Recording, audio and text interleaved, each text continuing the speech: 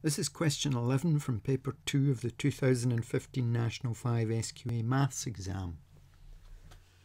We're given a tabletop in the shape of a hexagon.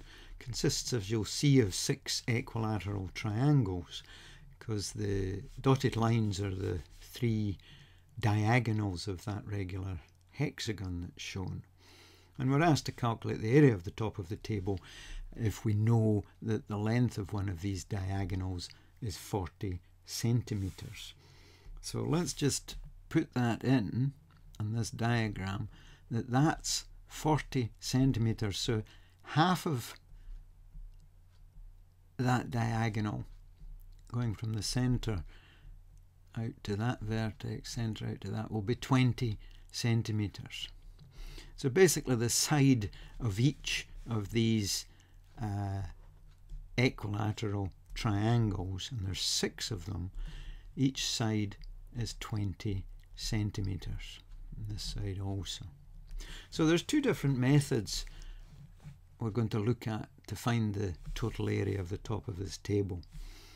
So the first method I'm going to use involves a formula that's on your formula sheet as area of triangle A equals a half AB sine C, which basically says that you'll find an area of a triangle, for instance like this, by a half of multiply these 2 sides together times the sine of the angle in between them, which we know is 60 degrees. So the area of triangle is 1/2 of, in this case, 20 times 20 times the sine of the angle in between them, which we know is 60 because it's an equilateral triangle. And how many are there? 6 of them. So the area of the table will be 6 times that lot. 6 times 1/2 times 20 times 20 times sine 60. So that's the calculation we're going to do. Here's a calculator.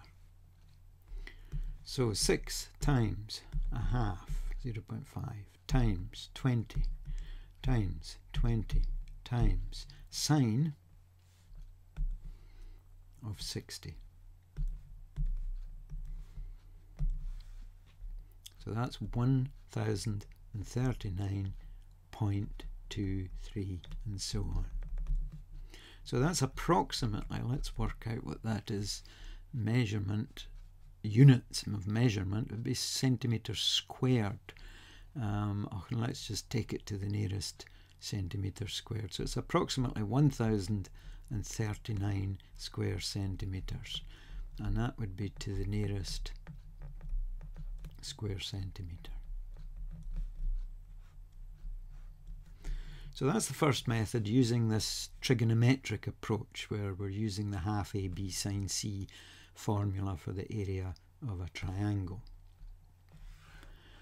Second method involves again looking at this equilateral triangle, but this time drawing in this perpendicular line where that side's 20. This is a line of symmetry, so this part of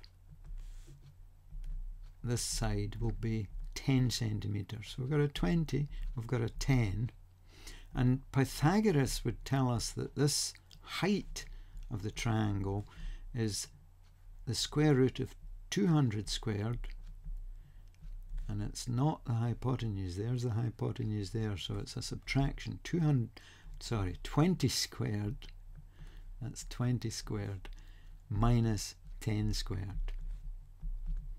So that's 400 minus 100.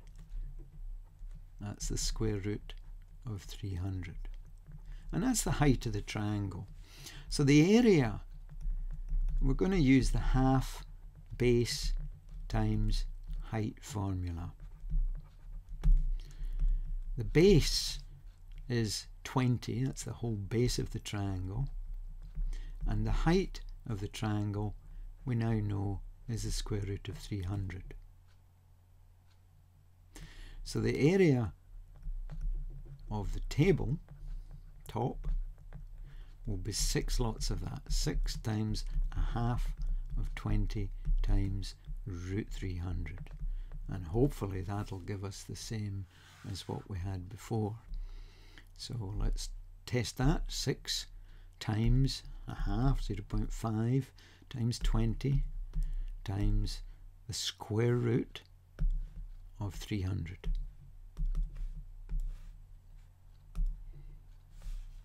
Exactly the same answer. So that gives us 1039.23 and so on.